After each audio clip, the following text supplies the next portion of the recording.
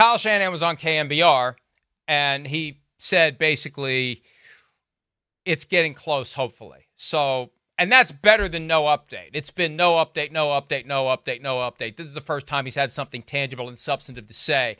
It sounds like they're going to get the Trent Williams deal done, which is good news. Because in the same interview on KNBR, Kyle Shanahan said as to Brandon Aiyuk, I wish I was saying something different, but nothing's changed yet. And my take with Aiyuk, I said this before, it's a deadline-driven business.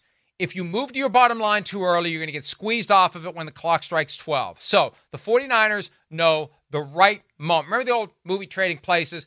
Duke, the Mortimer Duke and his brother Duke. They sit there and they're patient. It was right. But no, it was Dan Aykroyd and Eddie Murphy. Yeah, right. They knew the right moment. Right. They knew the right moment to sell the frozen concentrated orange juice futures.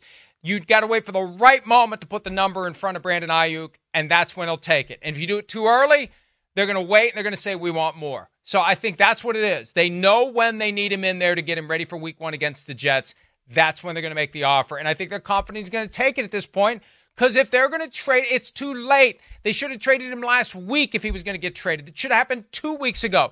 Each passing moment, it makes it less practical for a team like the Steelers to bring in Brandon Aiyuk. Yeah, I don't know what's going to happen here. I mean, I would agree with you that, yeah, things are going to get desperate and something would get done if you made me bet, yes, that they get it done, right? But, yeah, trade's not happening. I don't know where it's going to happen, but I know they need these two guys we're referring to, especially with, like, what you talked about, the Jets coming to town week 1 on a mission, right?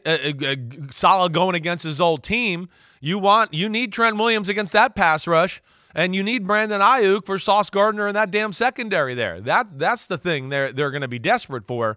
But, yeah, the Aiyuk situation, it does seem weird to me, and I have no clue where we're at, where it's going. And, yeah, the trade seems like it can't happen because it seems like he only wants to go to the Steelers, and it doesn't seem like that deal is going to happen.